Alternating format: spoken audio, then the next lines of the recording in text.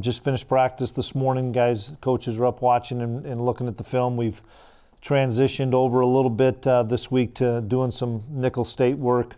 We're still doing quite a bit of K-State, and battling the ones against the ones, just limiting that a little bit more, and then spending some more quality time with some scout team work, getting our preparation continuing on for Nickel State. The guys have been working really hard.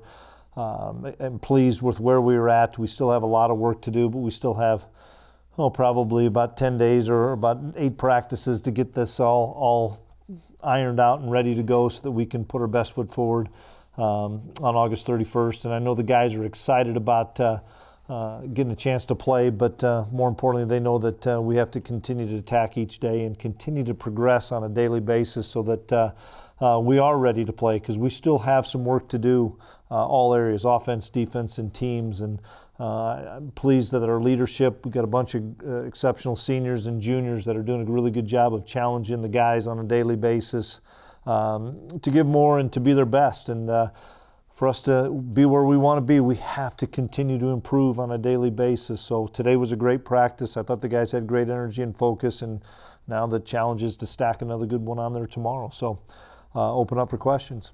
Coach, typically this time of year, you're bringing back a national championship team, but we sense a lot of enthusiasm among this group. How would you describe that enthusiasm and what it all stems from? Well, the guys are excited to go out and compete and play every day. I've been really happy with the effort on a daily basis to come out there and continue to try to improve. They know that they're learning something from our schemes every day. They're learning something from a coach every day on how to do a technique, or it's all new to them. That's the thing that I've enjoyed. It's all new to them, so they're really sponges. They want to continue to improve and get better, and they know that we're barely scratching the surface of what we're doing offensively and defensively. And for us to stay on that trajectory, to be where we want to be, we have to continue each day to get better, and they're excited to improve every day. What are one or two things specifically that you're most impressed with right now, and what are maybe one or two biggest concerns? Well, the one or two biggest concerns are us detailing things every day. I think broad perspective, understanding offense and defensive schemes, I think we're doing a great job, and that's a positive. But we have to continue to detail our work, detail an alignment, an assignment, detail a footwork, a hand placement, whatever it may be. That's where we still have to continue to try to push each other to be better, because once again, I like where we're at, but now it's just detailing, whether it's a specific play, whether it's a technique, in that not just offensively and defensively, but special teams as well. And so we're by no means ready to go, but I like the enthusiasm and how eager the guys are to learn. Coach, can you give us an injury update on Adam Harder? Yeah, Adam's going to be lost for the season. He had a knee injury a couple weeks ago. It was his first day back. He'd had some hamstring a little bit issues throughout the summer, and unfortunately for Adam, he was injured, kind of a non-contact deal in practice, and he'll miss this season. And still, we're trying to figure out where that will be as far as getting this fifth year or getting his senior year back.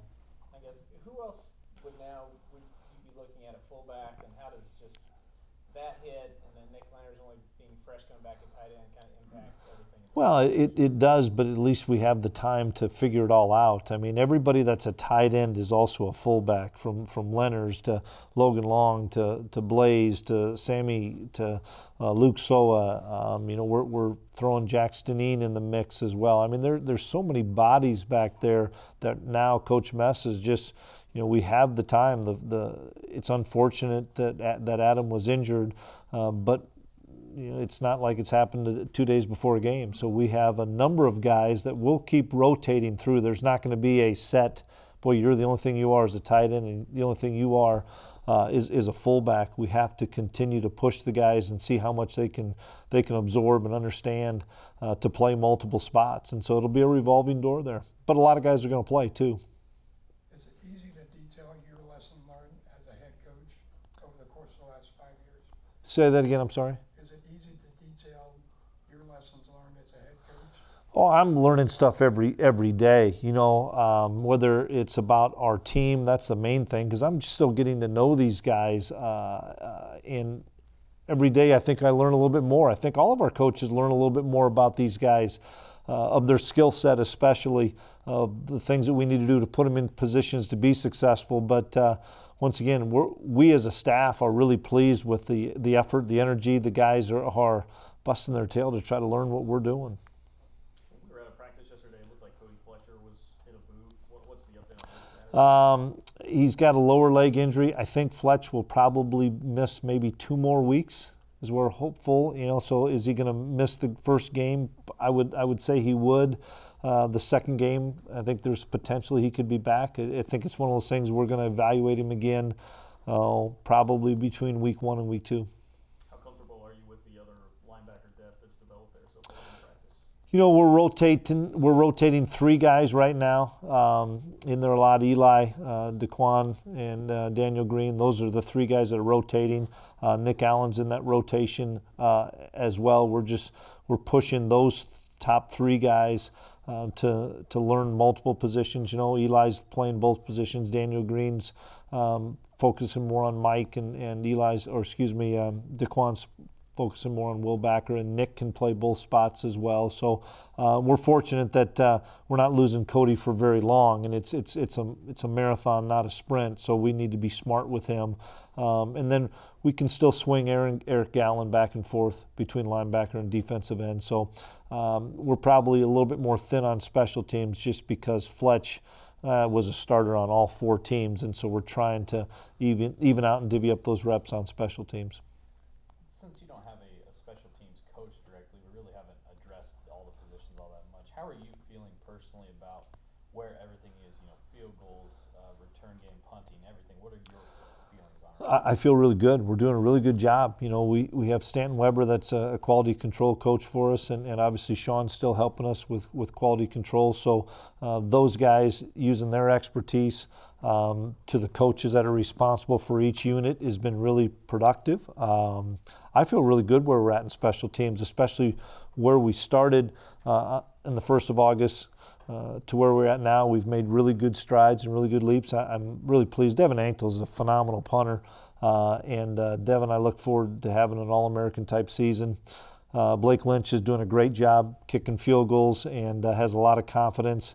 We're rotating 2 snappers. Wes and Randon are both snapping. We'll continue. I think those 2 competing against each other has helped raise both their levels of play up.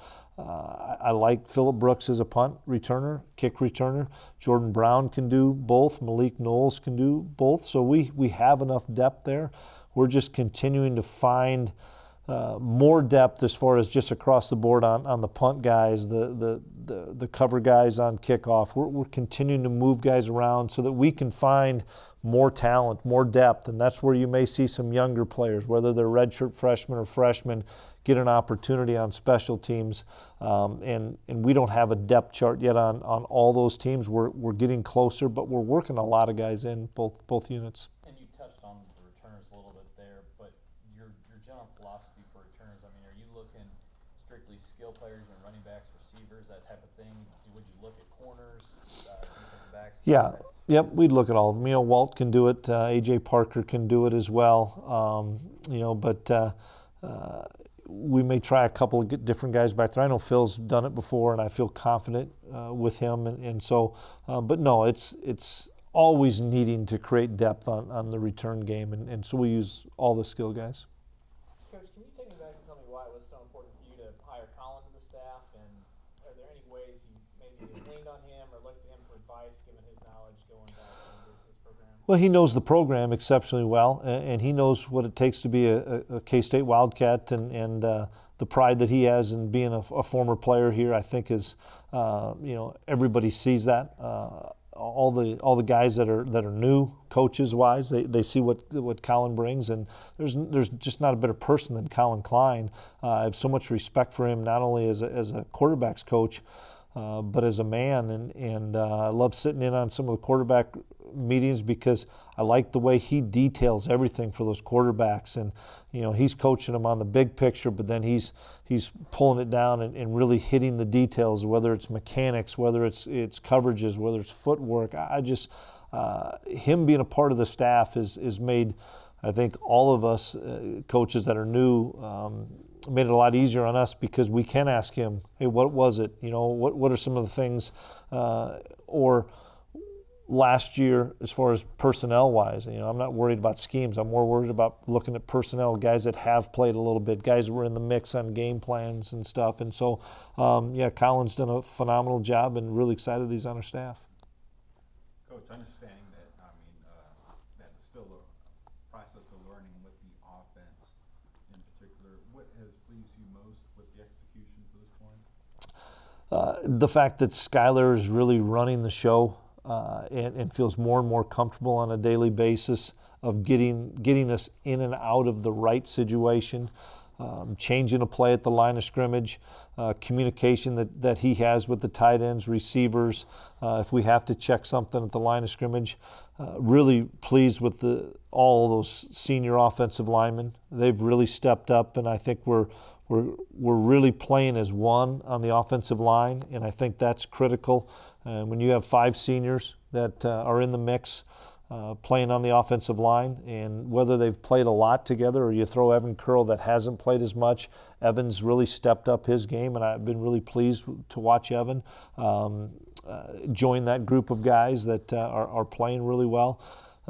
For us to be successful on the offensive on offense, it's going to start with those offensive linemen and Skylar. Those 6 guys have to play really well, and we can't put everything on Skylar's shoulders, and we need to spread some of that leadership out among the offensive linemen. And I've been pleased with Scott and with Tyler and with Adam of taking some of that leadership role on and kind of alleviated some of that from Skylar. And so offensively, I've been really pleased with where they're at. I've heard a few of your coaches reference not doing conditioning after practices. Would you say you guys are more new school from a sports science perspective and recovery and all that kind of stuff than as opposed to working through those things and just being tough? Well, I think conditioning is there's different levels of conditioning. Our guys, if you'd ask them, they're taking so many reps with the double rep system. I mean, we're averaging over 70 to 80 plays of team reps on each field. So some of those guys are taking 60 of the 80 plays. And boy, they're playing a full game every time you're out there.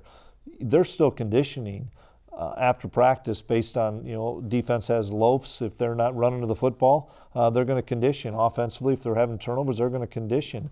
But I guess if you'd ask the guys the amount of repetitions they're getting, they're playing a full game out there every practice. And so on the flip side of that, with the double rep system, you got to be smart because we got to get these guys' legs back too, and that's something that we'll do beginning later on this week. We still have a couple of really hard practices ahead of us, but we need to get these guys' legs back. They're in great shape. Coach Dawson did a phenomenal job, and his staff throughout the summer of getting them in shape to play football. Now I think our staff's done a great job of getting them in football condition to make sure they're ready to play games. Now we've got to start toning some things back because we got to make sure our guys are fresh come August 31st. In North Dakota State, when you took over, you inherited systems that were in place, culture that was in place. Here you kind of started from ground zero. How has that been a challenge for you, and how's it progressing? Well, it's been fun because you're trying to implement what you believe in and what you know, and what you know works into a culture where they've already had success and they've had tremendous leadership from Coach Schneider when he was here. And so it's just flipping the switch and just trying to learn the way we do things, our staff does things. And I've been fortunate because Scotty was a part of our staff at North Dakota State, and Mess was there. So you got the leaders on each side of the ball that know what we're looking for. When I say we're looking for, all of us as a staff, we're all in this together of what we're looking for from how we do things and how we detail things, not only at practice, but more importantly in the walkthroughs and in the position meetings and in the unit meetings. That's how you're building this culture and building the cohesiveness amongst the units offensively and defensively is those leaders, and I couldn't be more pleased with what Coach Hazelton and Coach Mess are doing to lead their units. And then on top of that, we have such great assistants that have tremendous knowledge, tremendous experience, and Coach Hayes and Coach Mess are so good about saying, okay, I want to know what your guys' input is. I want to have your input and put your stamp on some things, and they're allowing that to happen in those unit meetings. And so it's a daily grind, and and we're continuing to improve on a daily basis. But I'm so pleased with where we're at with the staff and how we've come together and continue to build the culture. Move into a new program, and you've got to really kind of retrain the culture. You've got all new systems, maybe your personnel doesn't fit those systems.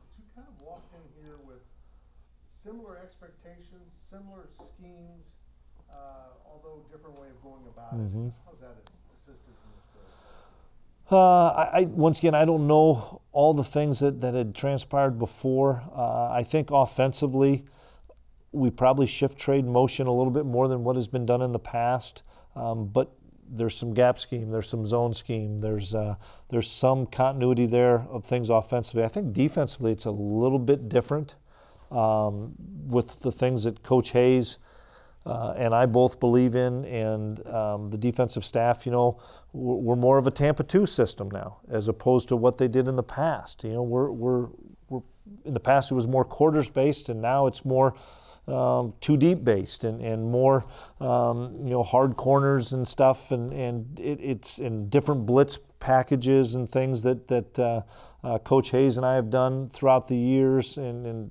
dating back to when we were at North Dakota State.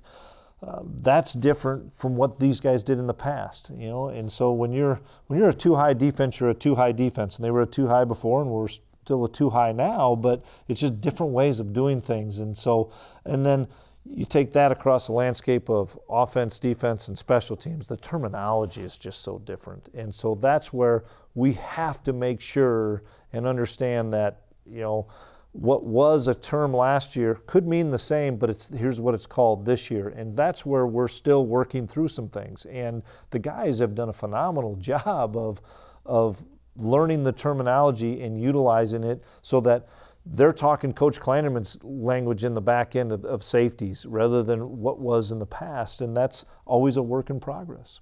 How much has Eli Huggins kind of forced himself into the picture along the defensive line? What's he kind of done to afford himself that opportunity?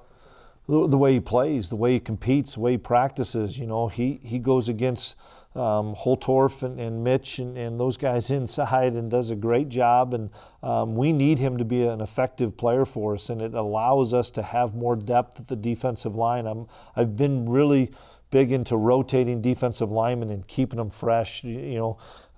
Whether you're playing a 60-play game or you're playing a 90-play game, which we don't want to play, but we may have to at times, you need to have 4, 5, 6 defensive tackles being able to rotate in there. And Eli's done a phenomenal job of adding himself into that mix with a bunch of seniors, and then you throw Drew Wiley in there as well. So I'm still pleased with the depth that we have, both at the D tackle and DN spot.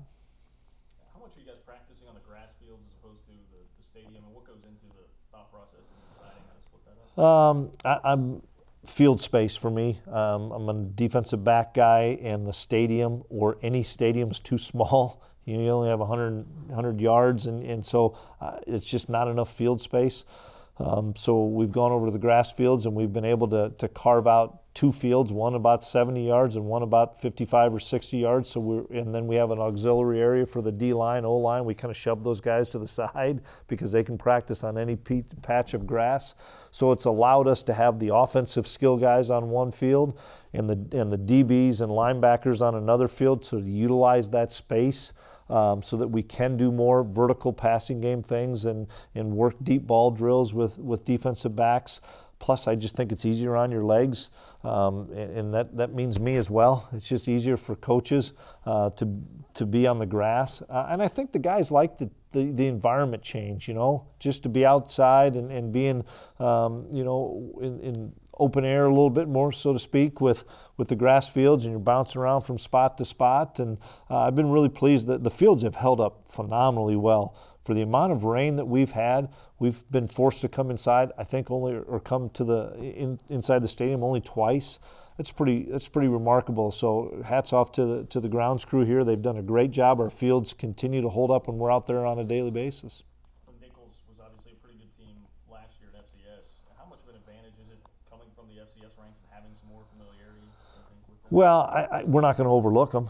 I can promise you that. Nichols is a dynamite football team, and I have tremendous respect for their coaching staff and their players, and they've given a number of Power 5 teams a run for their money. And I saw them on film last year because they should have beaten Eastern Washington. They were up early on, and they don't have a block field goal. They're probably advancing on because they had the momentum. Great quarterback, tremendous skill players. They had a Big 12 win last year. Football's not much different, guys. South Dakota came in here last year and probably should have won, and Kansas State found a way to win. And guys understand that if you don't have your A game and you don't play your best football, you're going to get beat. It doesn't matter the level of play. Two more. How close are you to figuring out who your backup quarterback is going to be? We're still a ways away, to be honest with you, and that's going to probably continue to be throughout the fall. I've been pleased with Nick at times. I've been pleased with John at times. It's the consistency that they both have to bring to the table, as well as the ability to take care of the football. That's what's going to be determined on who that backup quarterback is, and it's a daily evaluation for us. That's why we're still doing a lot of second and third down against good on good, so to speak, or some 7-on-7 or some team periods, so that we still put those guys in the fire against some of the top line defenders we have, so that we can figure out who we feel most comfortable with, and that'll be ongoing. We're not going to name a backup prior to week 1. It'll be between Coach Mess, Coach Klein, and I as we continue to evaluate on a week-to-week basis. Imagine a number of true freshmen are going to play but stay under the 4-game threshold. Are there some that right now we're going to use them more than that? We're still working through that. I think some of the freshmen have hit a little bit of a wall. When you're talking, this is the 3rd week of camp. They've probably played more football in 3 weeks of camp than some of them have for the last couple of years, especially the intensity that we're playing with. So we're really pleased with all of them. There's still probably 8 to 12 that could help us somewhere along the line. If none of them play in game 1, does that mean we won't play any of them the rest of the season? Not at all. There's a few that are probably further along than others just because of what's between the ears and understanding what we're doing offensively and defensively. There's a number of them that have the ability to play right now, but mentally haven't maybe caught up to what we're doing schematically. That we got to understand that they're just freshmen. It's going to take a little bit more time for those guys to really understand what we need them to do offensively and defensively. So I think weekly we'll sit down as a staff and say, here's the guys that we're going to earmark to maybe help us out, whether it's on teams or offense and defense. Last one here. Coach, you talked about culture quite a bit earlier. I noticed a new addition over on the wall with Pound and Stone, something you guys have said before. Is that just kind of an example of establishing a new philosophy or just that, and continuing to build on the great legacy that is Kansas State football. And Kansas State's got a tremendous tradition here, built by Coach Snyder, and we're trying to continue to build upon that legacy. Ben Newman's a guy that we've brought in here a couple of times as a performance coach, motivational speaker that the guys have really enjoyed, and that's one of Ben's mottos of Pound the Stone that the guys have really tapped into, and we'll continue to do that. And we'll continue to find new ways to motivate guys and find new ways to get guys to believe in the new era of Kansas State football.